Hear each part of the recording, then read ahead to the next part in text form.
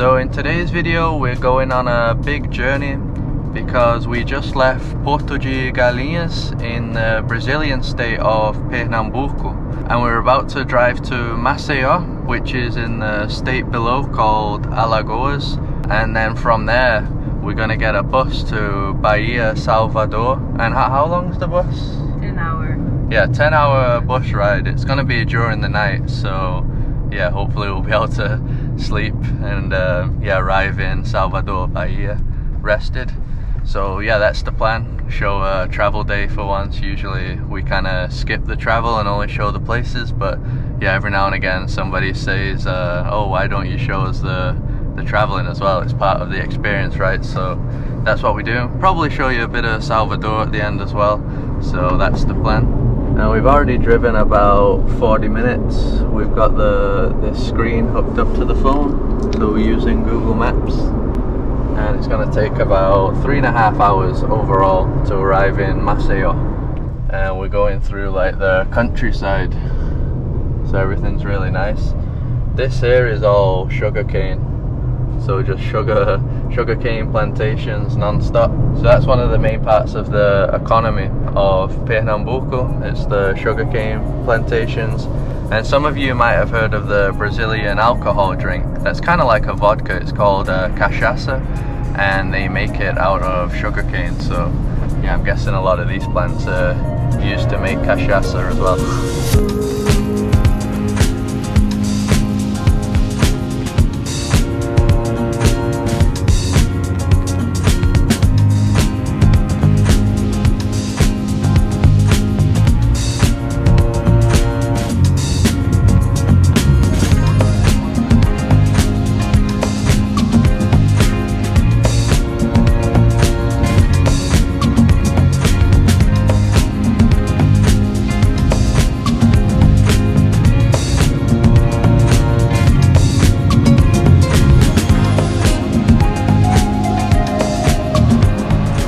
So the car that we're in right now runs on either ethanol or gas, and the ethanol price is 5 reais 40 per litre, and the gas is 6 reais 40.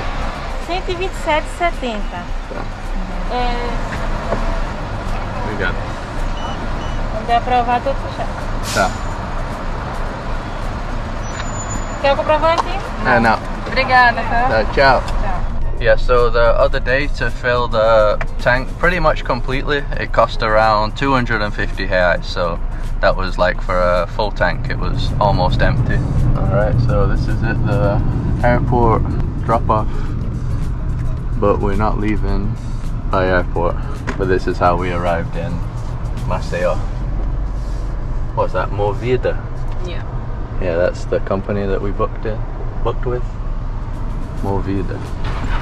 So the airport here is still far from the center of Maceió, where we're going to get our bus. So we're going to get an Uber, and that shows 28 reais for about 30 minutes. So I think everywhere in Brazil has Uber. Big cities, yes. Yeah, because like São Paulo had it, Rio. Yeah, big cities, yes. Yeah, so that's good, nice and easy.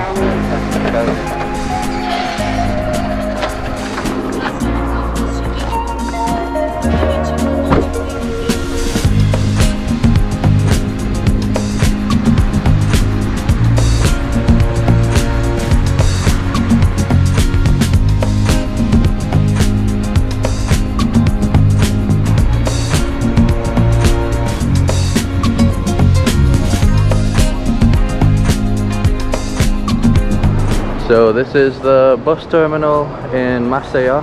Pretty big bus terminal, it seems.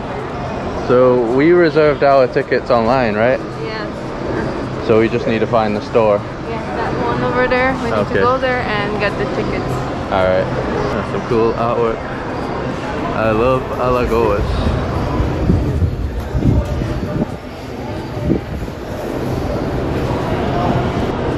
All good?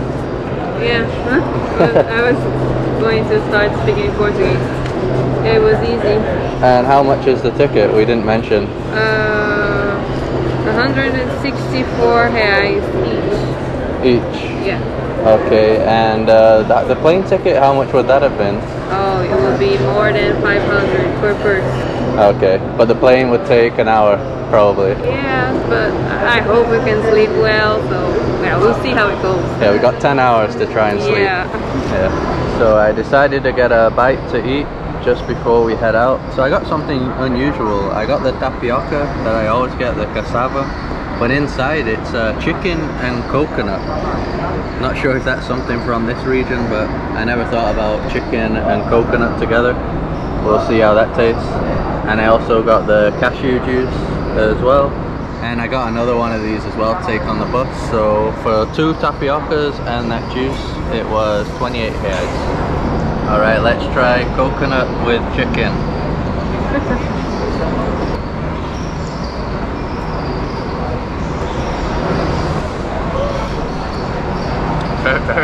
Very unusual mix. But is it too sweet? The coconut, is it sweet or just plain? No, it's sweet, but I don't know, it adds it's a really nice mix actually. Really? At first when I bit into it, it was like really the chicken flavor, but then after a while you just get this sweetness because of the coconut. It's nice though, it's nice. Weird mix. It's funny because we didn't see that anywhere else in the northeast, right? No, maybe it's just because you said you couldn't have cheese, so they just They were like, okay, coconut then, instead of cheese. Yeah, maybe. No, it's good. Yeah, better than I was expecting.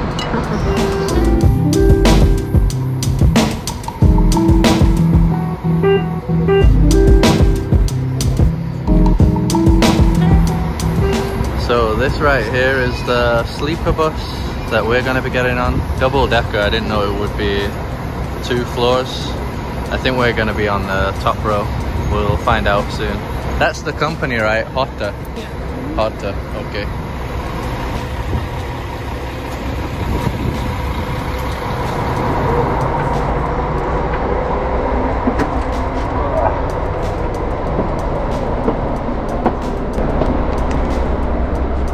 Is this us? Yeah, 5, 6. Alright. Loads of space, Yeah, right? spacious, and you have What's that? Oh, to rest your legs on. It's a big coach as well. So the coach has awesome leg room. I mean, me and Carol are pretty tall. I can completely stick my feet out. And I guess even use this if you want. That's pretty good actually. Rest your legs. And this coach does have a bathroom, as you would hope for. We have been on some long distance coach trips in many other countries that don't even have a bathroom, so yeah, that's always a plus.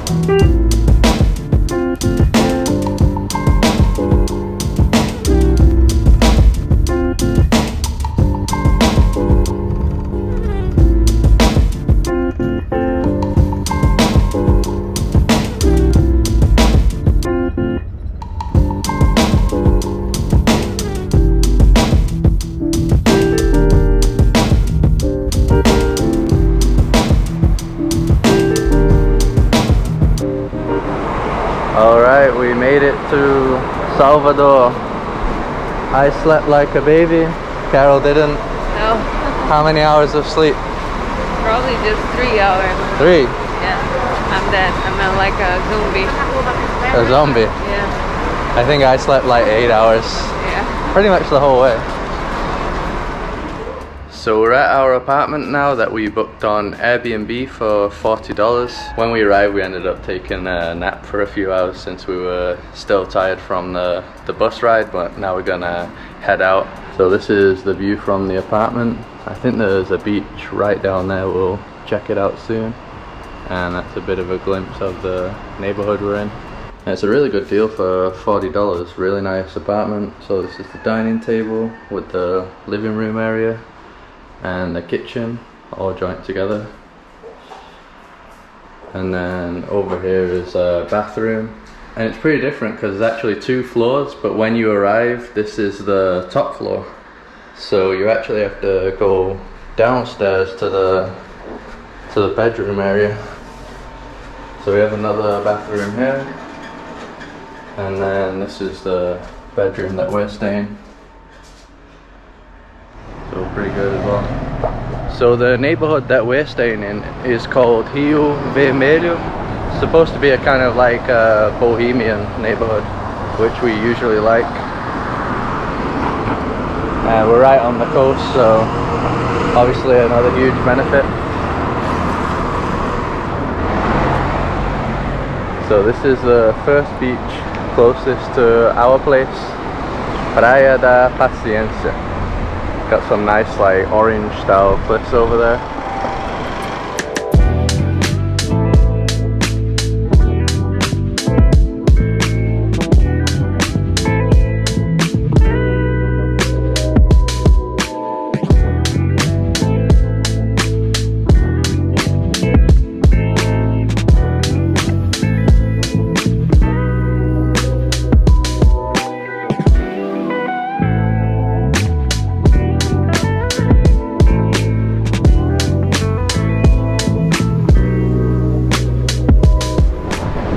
So there's another beach to the left and even bigger beach.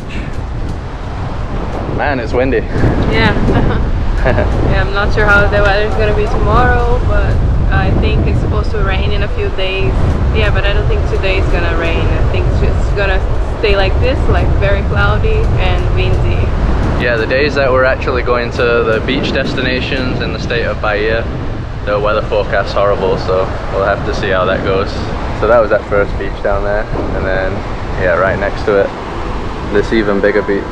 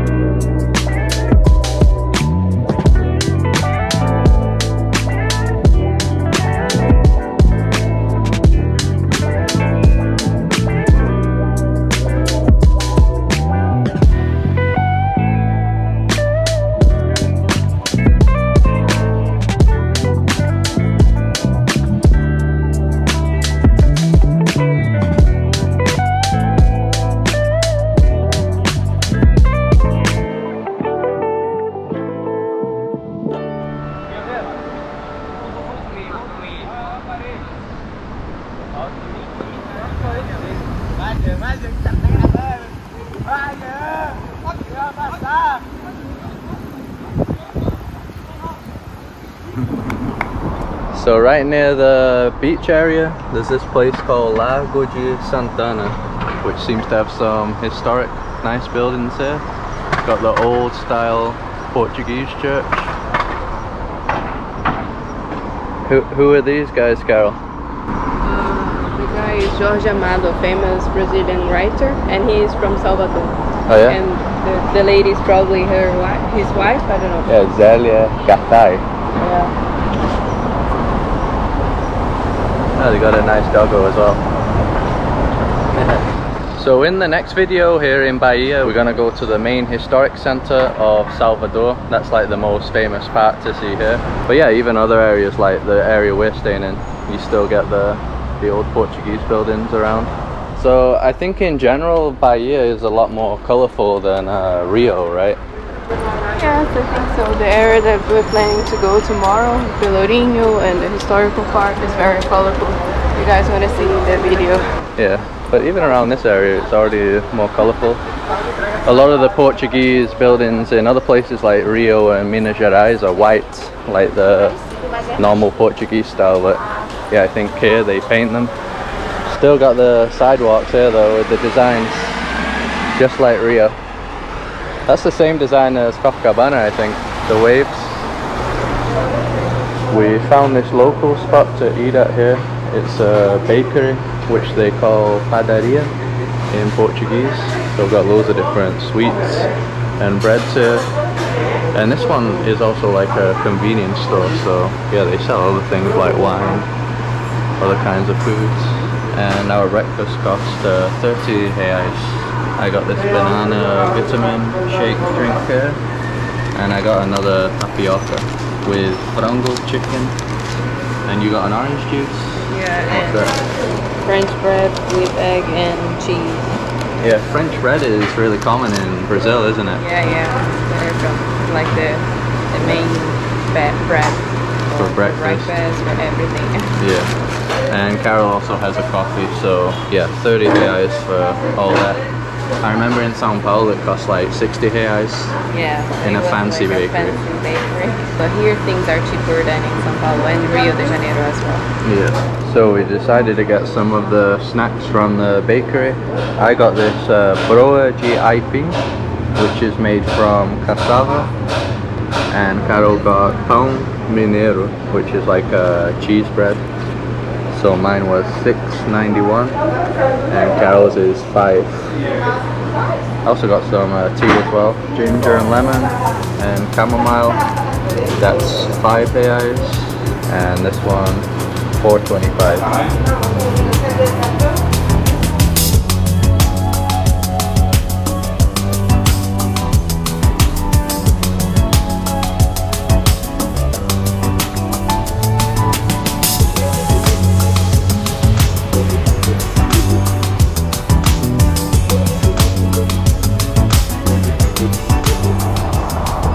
So we're continuing our walk around the block.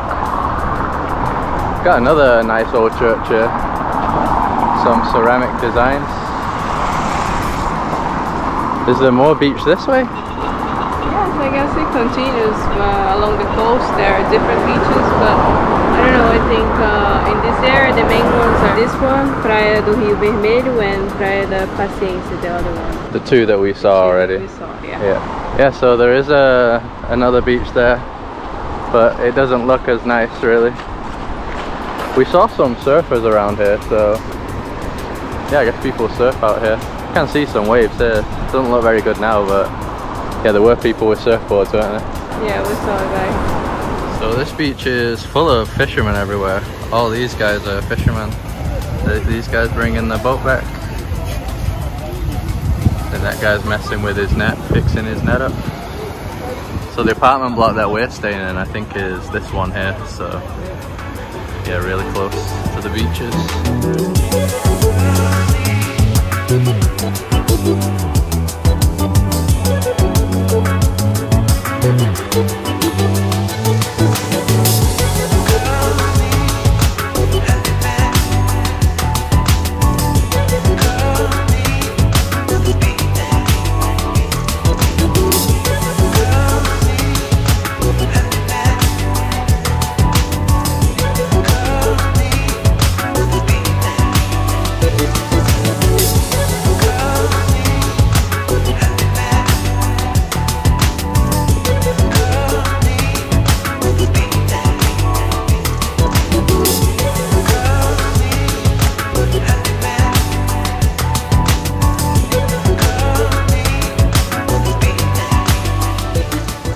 So that's it for the quick tour of our neighborhood. Since we're kind of tired from all the traveling, we weren't planning on doing much today, but yeah, still got to see quite a bit. From the drone, kind of seems like Rio, where it's a mix of poor neighborhoods and like super rich neighborhoods all in one. Like as I was flying around, you just see these poor looking areas and then big fancy hotels and yeah, even places with like swimming pools and stuff right next to the poor areas. So yeah, that's kind of how Rio is. I think even Sao Paulo, a lot of the big cities in Brazil are kind of like that. And I didn't mention about the bus travel. It was 825 kilometers overall, so 3.5 hours between Porto de Galinhas to Maceió, and then 10.5 hours from Maceió here to Salvador. And the coach was really good. It's probably one of the best coaches we've been on since we've been traveling around. A lot of the times we do get on some really dodgy coaches, even for long distance. Coaches that aren't comfortable, that don't have leg space, that don't have good bathrooms, and this had all of that. So yeah, really good. And in Rio, the coaches are also good as well. So I'm thinking like throughout Brazil, the coaches for long distance travel are very good, and yeah, definitely recommend traveling that way. And in the next video, as I mentioned earlier, we're gonna head to the main historic center, which is the famous part here, a part called Pelourinho. So looking forward to exploring there tomorrow. If you like this video, just drop a like as usual to support us, subscribe if you'd like to see more videos like this, follow us on Instagram, and we'll see you in the next video.